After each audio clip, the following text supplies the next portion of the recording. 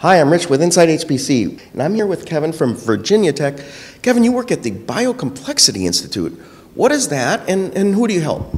Biocomplexity is the study of everything from molecules all the way up to planetary systems. So we look at how things interact. So this could be bacteria, this could be things inside your gut, this could be infrastructure.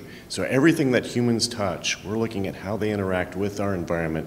So we're trying to figure out to improve the health, safety, and wellness of the human population. Without HPC, this becomes very difficult. So right now we can do a simulation with about 1 billion people in the world. So when we're looking at Zika, one of the important things is actually airline travel, which becomes a difficult problem. So we're looking at all these interactions. So this gives opportunity for things to happen. And it's not just a disease spread, it could be information exchange, etc. One of the examples is we were helping the Defense Department figure out how to respond to the Ebola outbreak in Africa. So one of the things they're looking at, where do we place field hospitals?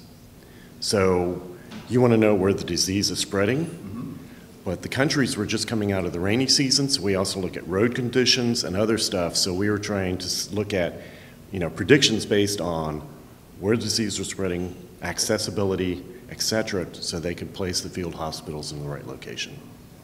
Oh, that's exciting. So how does Dell help you with this mission then, for HPC anyway? Dell's been one of our go-to vendors for HPC hardware for the last 6 or 7 years.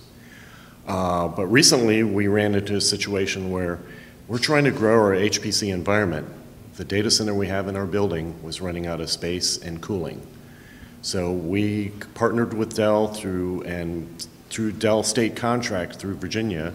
We're able to bring in Total Site Solutions, so they helped us do a feasibility study of how can we improve our data center space. And what came out of that is we found some unused space in our building, and we turned that into a 2 megawatt data center. So we just finished that this summer.